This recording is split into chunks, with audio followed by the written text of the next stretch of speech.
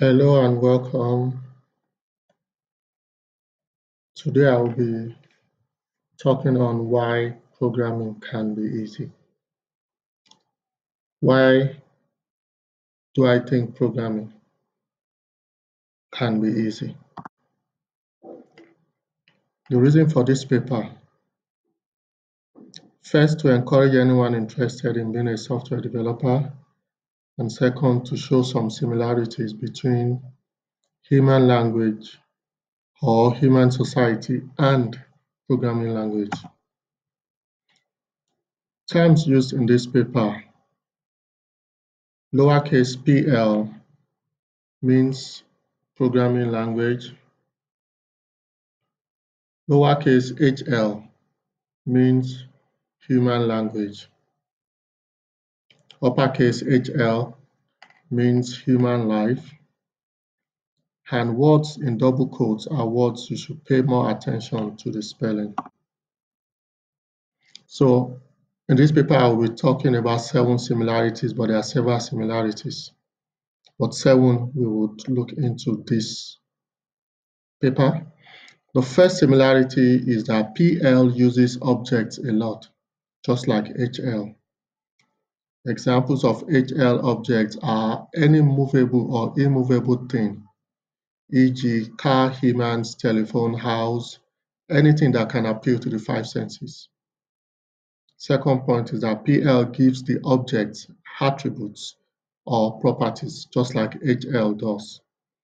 Example of HL attributes are the color of a car is blue, the height of a girl is 3 feet 4 inches. In PL, properties can be changed based on different scenarios, e.g. a color can change from blue to red to indicate to the user that a wrong information has been entered. Example, when trying to log into a website and the login is unsuccessful. In PL, an object can have tens or hundreds of properties. The third point is that PL checks for spelling or grammar errors, just like HL. Imagine you typing a document in a graphical word processing program. The software will check for spelling and grammar error and suggest the correct words, spacing, etc. In PL, the art of you correctly writing is called syntax, and the tool that PL uses to suggest corrections and autocomplete sentences is called code intellisense. The fourth similarity is that in human life, when you are cooking, for example, in the kitchen, and you need to use some ingredients in the store, you have to go to the store to bring the ingredients, and after use, you return them back. Same thing in PL. You can import classes to use and then return them back. Or in some PL, it's returned automatically after use. Example, the following words are used by some PL to bring in things for use. Import, using. The fifth similarity is that in human life, some words, when used in some scenarios, can only have one meaning. Example, in an operating room in a hospital, the word airplane means tilting the bed and patient in the roll axis to expose a lateral portion or change the patient's hemodynamics. It does not mean a flying machine. Also in PL, we have what is called reserved words or keywords. These are words that can only have one meaning, and most times its meaning is unique based on the compiler of the programming language. The sixth similarity is in human life, we can react to situations differently. What can make one person angry, another person might overlook. In PL, you can determine how objects react to external actions. This is done by coding events. Example, when a button on a form is clicked, or when someone inputs an alphabet in a field instead of numbers.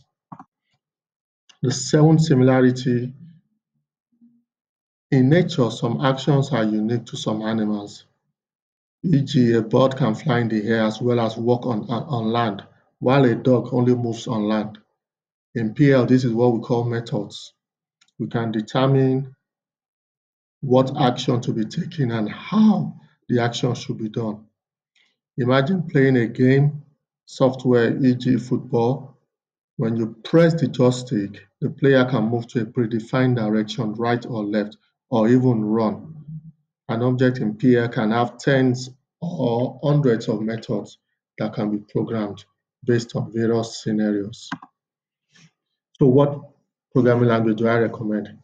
Now, I will not mention any programming language here as my preferred or recommended one.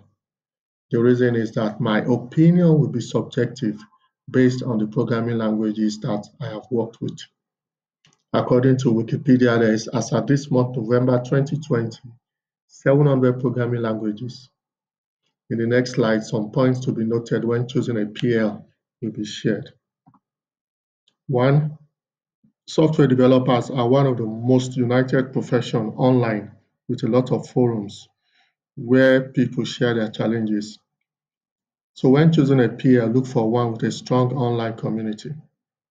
Number two, always start with a general purpose PL. Except as a software developer, you will be developing applications for just one industry. For example, the R programming language is mainly used by statisticians. Number three, look at the history of the PL and read about plans by the owners. Now, even if the programming language is open source, that is, the code is available for the general public to update and change, you should also look at the history of the programming language and also look at where the language is today and whatever projections you read online about the language. Then the fourth point is, if you are new to programming, it's better you start with a language that is easy to learn. This, of course, can be subjective because what might be easy for somebody might be a little bit difficult for somebody else. Even though developers have a general consensus about the languages that have a short learning curve and those that have a long learning curve. So my conclusion is that the world still needs programmers, and it's a field that is still evolving after decades of existence.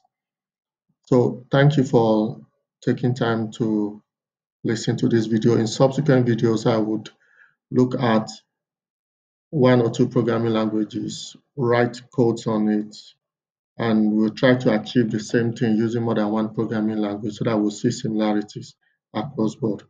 Thank you very much.